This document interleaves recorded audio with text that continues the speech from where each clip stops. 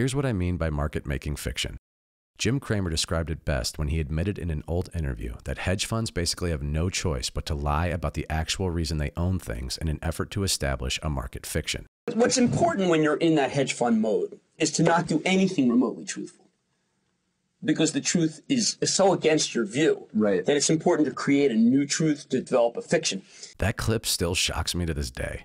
But yeah, I think as investors, we need to be constantly unwinding the deceitful, strategic narratives of hedge funds and mainstream media and gather as much data around these topics as we can to intuitively piece the story together ourselves. I need you to think beyond Bitcoin simply as digital money or a store of value for a moment and consider the ripple effects of its design.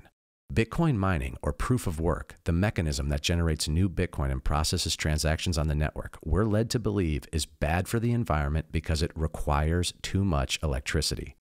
This narrative, as you'll soon see, was planted by market makers to create a fiction, as Jim Cramer described earlier, a parallel universe of false perspectives to pull you away from true understanding. And here it is in action. It's a massive waste of energy. It's very expensive and slow. It makes no sense. There's no good reason why this should exist other than pure speculation where get more people involved so we can make money on the early investors. I don't see any reason for it. Bitcoin uses more energy than almost anything else you can think of. Absolutely. Bitcoin consumes more energy than entire countries. To expend a lot of energy producing nothing, which is what Bitcoin really is. Bitcoin mining uses more electricity than Argentina. It's a dirty money, Dave. And unless they solve that problem, that currency is going to fail at some point. It takes up too much energy, particularly Bitcoin, because it needs to be mined. Figure that into your calculus when you're buying this stuff. So these media sellouts relentlessly push a narrative that says Bitcoin is horrible for the environment without any further elaboration. They craft surface-level headlines like Bitcoin uses more energy than this random country, and then intentionally ignore this energy Bitcoin requires actually results in generating even more energy. And what does this do?